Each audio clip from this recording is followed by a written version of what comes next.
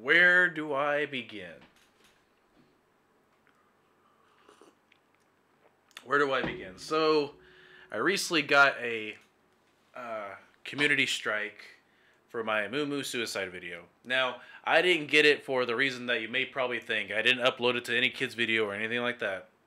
No, I actually uploaded the video out of a good deed because I was trying to show parents that, hey, this video actually exists. Make sure you see what it is so that way when you look at it, when you watch your kids' videos, that you immediately recognize the image so you can get your kids to stop watching it.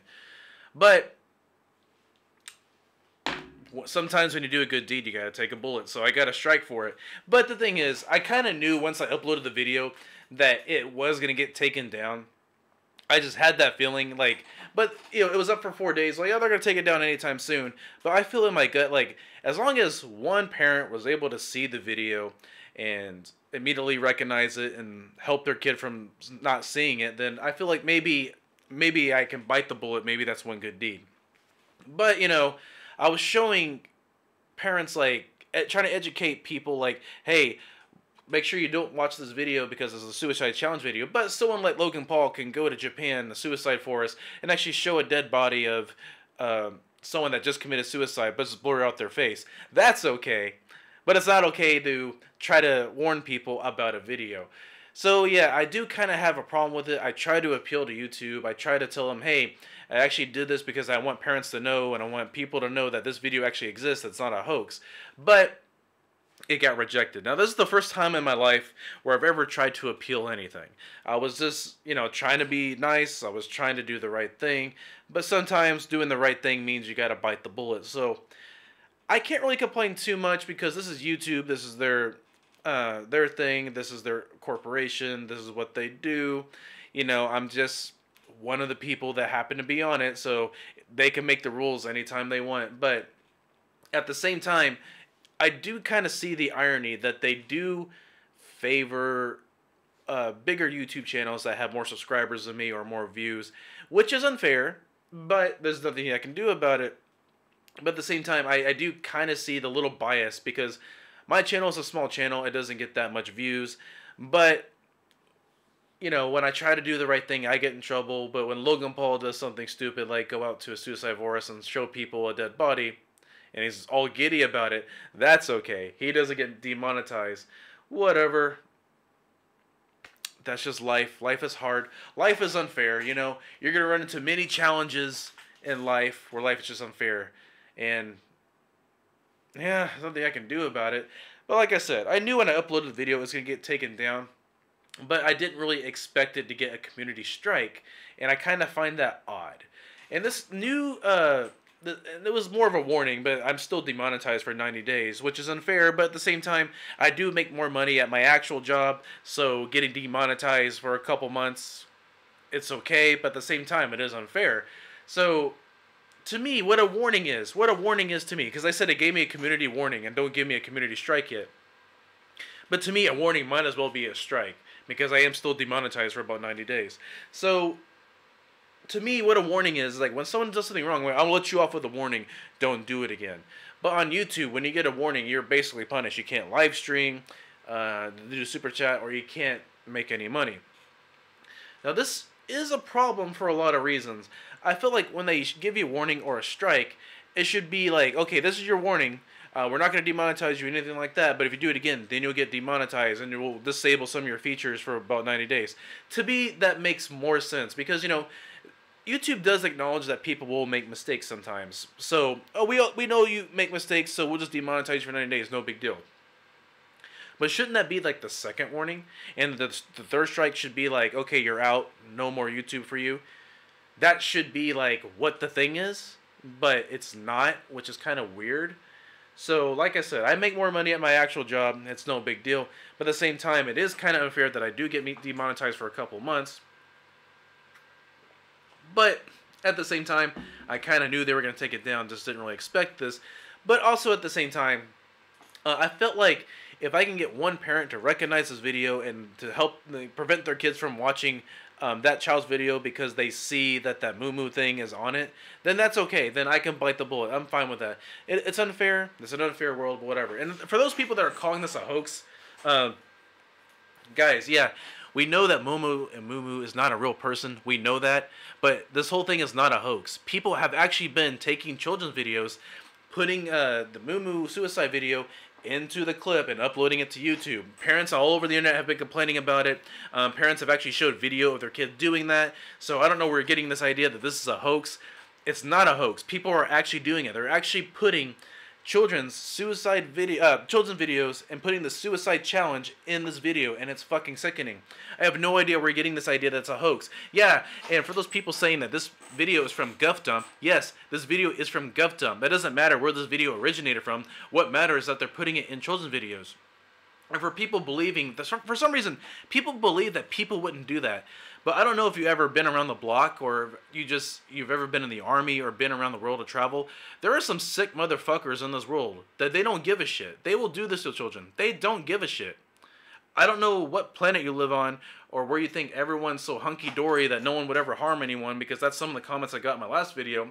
No, there are some sick motherfuckers out there that will do this to kids. Yes, Mumu is not a real person. Yes, it is a meme. And yes, they are still putting it in children's videos.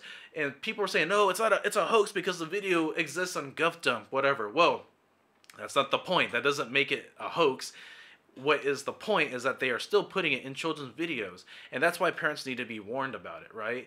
So I would show you the clip of what I'm talking about for anyone that's new, but like I said, I got a community strike on my last video, so I'm not really willing to do that again. I learned my lesson the first time, but at the same time, I still feel like this whole thing's unfair. Like I said, it's not a hoax. There are some sick motherfuckers that are actually doing it. You can go on YouTube and find parents talking about it and showing clips of the video. But whatever, you can live in your own bubble. I'm not trying to attack anybody, but sometimes a simple Google search would be great. And for those people saying like, well, I can't find the video on YouTube, that's why I believe it's a hoax. Okay, the reason why you can't find it on YouTube because YouTube has been taking it down. I'm literal proof that they have been doing that. I am literal proof. I uploaded the video to warn parents about this video, and it got taken down. It got taken down in like 4 days. That's why you haven't been finding this video. And you probably won't be finding this video anytime soon, especially on YouTube. So, no, it's not a hoax. Yes, I got a community strike. It's a little annoying, but I kind of knew it was going to happen. I didn't expect the community strike. I expected the video to get taken down. Do I think the strike is unfair? Yeah, because I was trying to help parents to help educate them that this is what the video looks like. So make sure you watch the video of what your kid's watching to avoid it and get them to stop watching the video if you see the challenge anywhere. Because you can use your finger on YouTube. You can scroll through the video to see if you see any images. Whatever. I was trying to do a good deed, but sometimes doing a good deed will cost you something, and well, I guess I'll bite the bullet. If I can, if me uploading that video even helps one child from seeing that video, then I felt like I've done a good deed. If me uploading the video helps some parents to realize that this video may exist so they can scroll through the video to make sure that it's not there, then I'm all for it. I'm all for it. And you know, what I kind of find contradicting, though, is that advertisers have... there was a recent pedophilia thing that happened on YouTube that's been exposed, and some advertisers have pulled away. But I've heard no advertisers pulling away from this Mumu challenge. And that's where I'm getting this theory that maybe that's why it got demonetized, because they're trying to prevent people from actually uploading this video, which I can totally understand.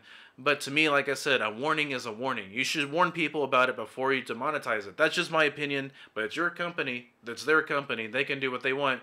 So that's why I do see that's a little unfair. So, like I said, I see the contradiction that advertisers don't care if they're suicide videos for children. They just care about everything else. Like, they pulled away from because of the whole pedophilia ring. But so far, it's proven that that Matt Watson guy that exposed the whole thing, he actually turned out to be kind of a creepy dude on himself. That some of the videos that he's shown, yeah, there are some videos out there that do exploit children, but some of these videos are also just normal videos of kids playing. Like, there's nothing wrong with the video, but if you go down to the bottom of the comment section, that you can see some weird motherfuckers.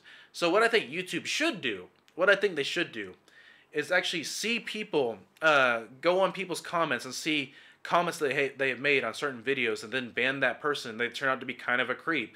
It's, you know, also I do agree with the fact that YouTube is going after kids' videos to make sure that none of them are doing anything to put children in danger or sexualize them in any way. I can stand behind that. But there are some videos out there that they are just normal videos where these pedos are going on and they're just making weird comments, which is, that should be a red flag. Like if you see anyone making those type of comments on YouTube, they should be kicked off. This should not be the community for that. This should not. But like I said, I find it a little contradicting that they're able to pull away from this pedophilia thing, but half of those videos are not even true. Half those videos are just videos of kids playing or doing whatever. But there are videos out there that do exploit children. That's not what I'm saying. But what I am saying is that, advertisers will still not pull away from the Momo suicide challenge. But at the same time, it's probably because YouTube has jumped on that shit real quick. Because YouTube probably knows that if anyone sees that video, any child sees that video, and if a child gets harmed, that YouTube may be legally liable. So that I can completely understand. Well, like I said, what I don't understand is how I'm getting a community strike for 90 days instead of being let off with the warning. This is the second time I've gotten a warning on YouTube. They say it's not a community strike, but it's basically is a strike. To me, that's basically a strike for me. So, because I still can't make money for about 90 days. So there's that. I'm living proof that the video exists and that the reason why you can't find it, that they take it down. And like I said, there's a little bit of contradiction when it comes to advertisers pulling away, but I can agree with both spectrums that, yeah, we need to go after the pedophilia ring, but we also need to kind of go after this suicide video ring. Like, if you see anyone uploading any children's videos with this Momo clip in it, that video should be demonetized immediately. But I didn't do that. I was trying to make a video to warn people. So at least YouTube is doing something about it. At least they're going after the pedophilia ring. At least they're going after the YouTube suicide challenges. But at the same time, what the downside is, people like me who are trying to do the right thing to warn people about it, I get demonetized. And some of the videos of like kids playing with toys, that those videos may be in danger of being demonetized, because for what's happening so far, what it seems like as YouTube is going to go after every single video that even has a child in it for whatever reason. It doesn't matter what reason it is, but it seems like they will demonetize the video for whatever reason. It doesn't matter if it's not pedophilia or not. If it has a child, that could be against their community guidelines, and they could either strike that video or demonetize it, or until there's not a child doing that. Because the reason why I'm saying that, because there's a couple of videos on YouTube of there's a couple of kids that they review toys on YouTube, and the reason why they do that, because there's kids all around the world that they don't have access to these type of toys, and they go on YouTube because like they really want that toy, they want to see what that toy is.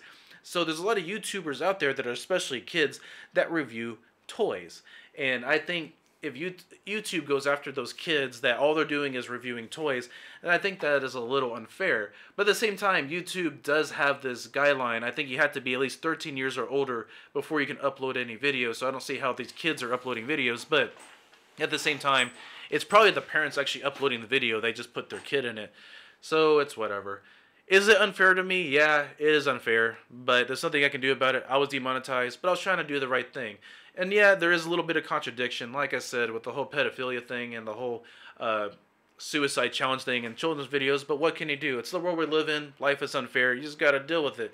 But I am glad that YouTube has taken the necessary steps to do something about it.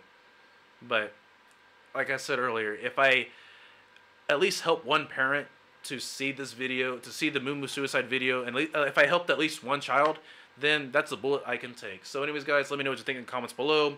Don't forget to like or dislike my channel. And don't forget to call me an idiot in the comments, or say something nice to me. We can be friends. So I'll see you guys later. Peace out.